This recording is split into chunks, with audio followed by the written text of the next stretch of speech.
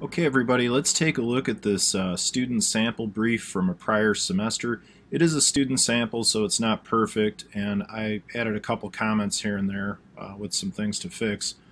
But anyway, I want to point out the parts of the trial brief. First, we have the caption, where you indicate which court you're filing the brief in, the party names, judge's name, case number. And this should be pretty easy to create, as you could simply copy and paste from your assignment documents. Next, there's the title to brief, self-explanatory, brief of United States in opposition, motion to suppress. Then we have the introduction. What you're trying to do in the introduction is to explain to the court generally what is this case about, and where are we at with the proceedings, what are you asking for, who's filing the brief, that sort of information. And so the intro is really helpful because a judge or her clerk, when that person picks up the brief and says, okay, it's U.S. v. Winchester, the clerk might not have any idea of what the status of the case is. Courts have so many cases on their docket, so the intro is very helpful guidance to the court. Next, you have your statement of facts, and you have other lecture content in your course talking about how to spin the facts to tie into your argument, spin the facts in favor of your client, and so forth.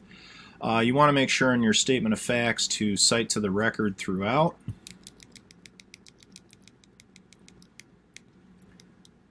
Next, after the statement of facts, you have the argument section of the brief. Main point heading, motion to suppress should be denied, and after that a roadmap of your later point headings. So if you have later point headings A and B, you should roadmap those headings. The language in your roadmap does not have to be identical to point headings A and B, but it should be fairly consistent.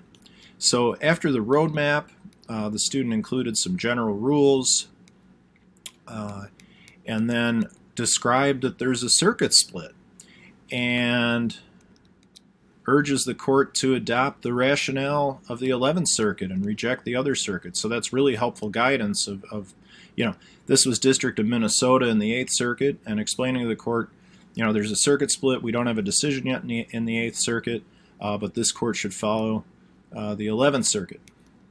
Okay, next we have point heading A, and to support this point heading A argument, the student needs to provide relevant law and then apply it to the facts. And the student was obviously thinking about emphasizing controlling authority first. Here's a U.S. statute, and here's what the U.S. Supreme Court has said on this issue. And then, again, explaining, okay, neither U.S. Supreme Court nor 8th Circuit have addressed this issue, and urging the court to adopt the 11th Circuit position. Next, there's a case description, Vergara, there's a topic sentence, facts, holding, rationale, all those things that you need in a case description.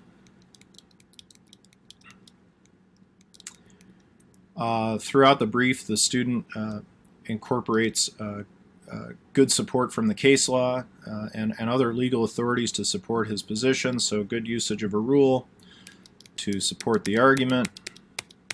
Some good fact comparisons, examining differences in the duration of the forensic search.